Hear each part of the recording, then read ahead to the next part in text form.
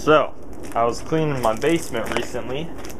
I found this guy, which is a really old piece of mild steel. And by really old, I mean like almost 2 years old. I started this a while ago, and because of the size of it, never got to finishing it because I wasn't really motivated. So, today I'm going to finish it and show you guys how to make a greatsword. You can see I've already got one of these edges pretty grinded down so far, but I'm going to use the angle grinder to complete that. And to get this tang shape, I used the angle grinder, which was definitely a mess. I didn't really know anything about tangs back then, or really the shape I needed. It's not a terrible shape, but I mean it could be better, and there's a slight bend in this. I don't know if you guys can see that, so I don't know how that's going to work out with the handle, but I'll work on that when I get there. But first, like I said, I'm just going to get the angle grinder and work on both these edges and stick it on this sawhorse. But it's going to be a little bit hard to get shots, as I'm sure you guys have already noticed from this one, because there is snow everywhere, and I'm not really a fan of putting my camera in the snow. So I'm only going to record a little bit of this process, because this will probably take a few hours, considering I have to do forward bevels. But I'll record enough so you guys can know how to do it. I don't want to damage my actual sawhorse, so that's why I'm laying these boards down first, because every now and then I may end up hitting this sawhorse. So you just tape boards to the top of it, that way you don't actually damage your equipment. Perfect.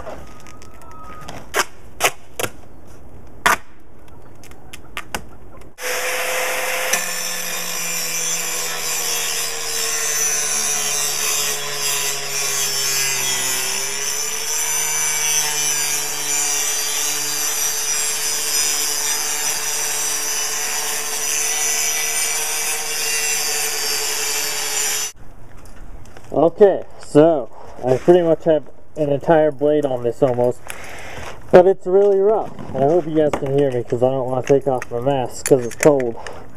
But now that I have pretty much an entire blade put on it, I'm switching from my grinding disc to a 80 grit sanding disc.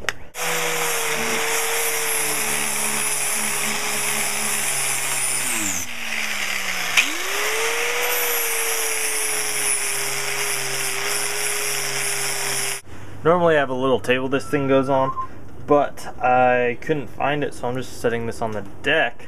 And I'm just going to work out any little weird marks that this sword may have on it. I also want to grind in right here 2 little hollow holes, and mainly just to give the sword some character, so I'm going to do that first. I'm actually going to do it on the back wheel.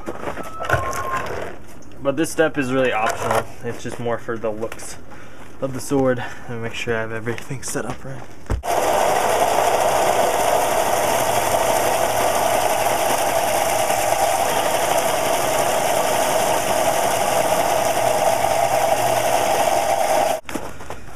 You can see the general idea going there, but I did not put any marks. That was just all freehand. So I'm going to go put in 2 Sharpie marks so I know where the top is and I know where the bottom is, and I'll see you guys in a sec.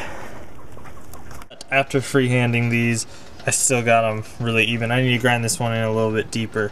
But after I do that, I'm going to check the entire length of the blade for like anything that maybe like right there that could be ground down a little bit more on the belt sander and just cleaned up. So that's what I'm going to be doing now.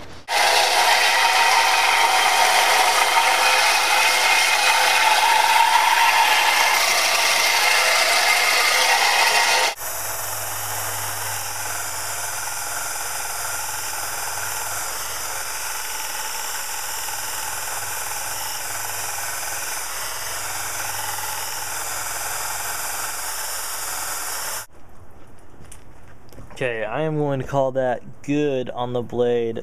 I'm just going to get some hand sandpaper and just move along the edge of the blade, straight on the edge. But I did cut myself with it already, so it's sharp enough.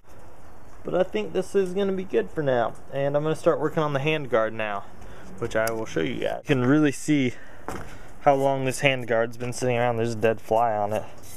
I made this when I very first started making this sword, which, like I said, was almost 2 years ago.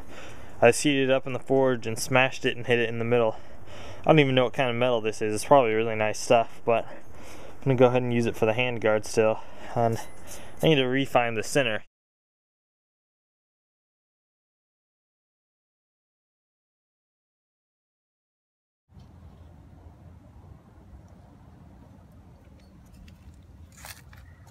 Okay, so this is the finished sword. And I feel like I just jumped really far ahead. So I'm gonna, whoops. And I feel like I just jumped really far ahead. So I'm gonna explain that really quick. There was a few things like making the handguard and making the handle. I've done in other videos. And making this handguard really wasn't, I didn't do anything fancy to it. I just drilled holes so it could slip over the tang.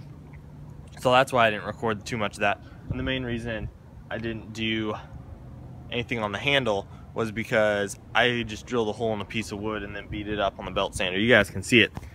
And I actually have a way more detailed video, which I can leave a link to in the description, where I actually did a wooden pommel on it. And this one just has like a built-in wood pommel. And then the last thing I did was I just drilled a hole here and tapped this in with some Gorilla Glue and attached this piece of copper brass Damascus I made a while back. I let this sit in vinegar for a while, so it got a really rough, bland taste on it. And I just left it like that. Although the brass is pretty shiny, so it kind of looks like clay with brass in it. And the reason I put it in vinegar was to get all this black soot off, but that might be a little bit of oil from my tongs, so that did not all come off. And I was going to make it into a heart originally, but I thought that was too much like Kingdom Hearts, which is actually the main reason I wanted to do this. And I thought it just looked okay rough. It kind of came out as its weird natural like shape, so I just left it on there like that. The overall length of this is 4 foot 2.5 inches. It comes up to about my chest. I don't know if you guys can see it. Well, I'm lifting it up now. I hope you guys can get a shot of that. It's coming up to the middle of my chest. And this thing is massive. I don't have a weight on it yet. I'm gonna get a weight on it. And then I'm gonna do a testing video. And I know a lot of you are probably thinking, oh, this is just mild steel. It's not gonna be able to do anything and it's gonna break. Well, here's what I have to say to that. Probably won't break. Probably won't be anything super impressive though. The very first sword I made was out of mild steel, and I don't recommend it other than for practice now. At first I didn't really know the difference, but it is really good for practicing, and you know, might as well make your first sword out of that so you're not wasting really nice metal that you spent a lot of money on. But the very first sword I made, I still have it hanging in my room. I heat treated it and everything, and I don't know why people say mild steel can't harden, because I swear that thing hardened. I have not ever chipped the tip on it or anything, and I've like split wood with it. I've cut so much stuff, so honestly it doesn't make a terrible sword, but it doesn't make like a very good sword. This one, the reason like the blade is all gold and then a little bit purple, I took a blowtorch to it. It was actually a lot brighter color, but I let it soak in canola oil, first to keep that from rusting, and second to give it the darker color because I didn't want it to be super bright. I want it to be like more natural, like faded in. I think it turned out pretty nice, because you still got some silver in these few spaces, and then you got the gold and blue in between. I like it. And then you can see the angle grinder marks, how it's real like swishy or whatever, I don't know what you want to call it. That looks really nice, I think. And I thought about trying to take that out with the belt sander before I colored it and all that jazz, but then I was like, that looks way too cool to mess with. I mean, like seriously, look at that. It's a really unique sword, and I like it. You know, personally, it's just gonna be for me. It's gonna go on my wall, because like I said, I started this sword like 2 years ago and never did anything with it. So yeah, I just finished it up now, and I really like it. So yeah, anyway, that's all I have for this video. The reason I didn't get too detailed in this video is because I'm gonna take you guys over. I just got this guy, and I know there's a bunch of trash cans sitting here, but this guy I'm going to make into a sword forge here pretty soon. So I'm going to be making all sorts of swords, and that's going to get a lot more detailed. I know there will be a lot higher quality videos, I think. So, and they're going to be forged, so it's going to be like really cool. It's going to open up like a whole new world of forging for me, because I can't really do anything big in this guy. I mean, it's a good forge, but I need something like really big. So I'm excited for that. And anyway, that's all I have for this video, but I will see you guys in the next one.